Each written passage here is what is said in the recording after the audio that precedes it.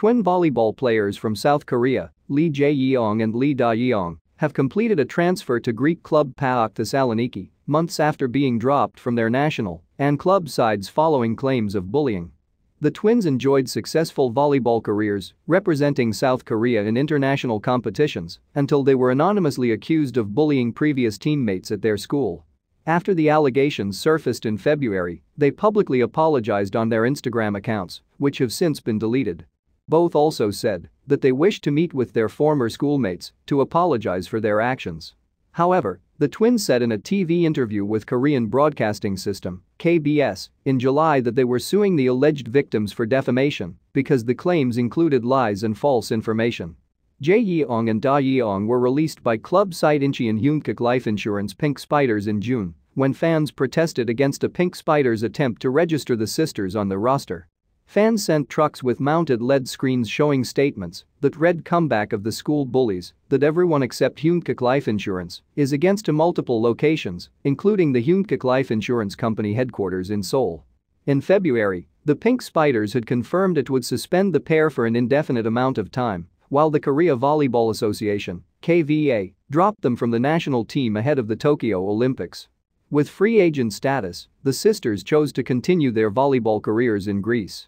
The players needed international transfer certificates (ITCs) issued by the KVA to transfer to an international club, but the association sternly refused, citing its own regulation which limits international transfers of those who have severely damaged the volleyball community or caused public controversy with disgraceful acts.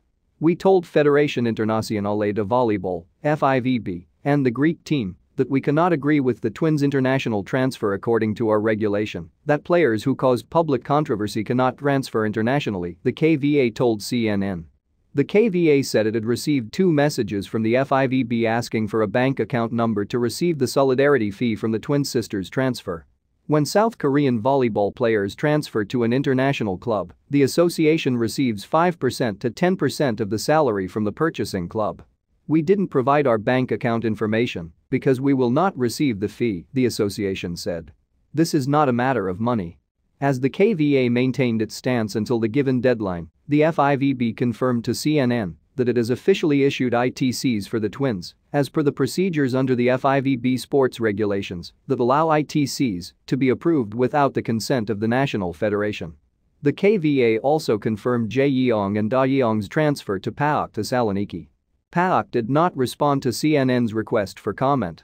However, one of the alleged victims said in a TV interview with Korean broadcasting station MBC on Tuesday that she felt powerless, that the sisters are heading to Greece while the bullying scandal remains unresolved.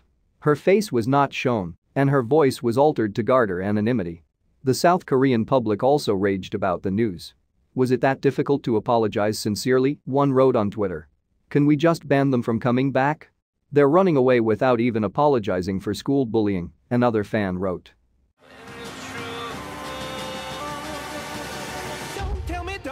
Don't tell me why. I know you won't save my life. Save my life. Baby, keep on your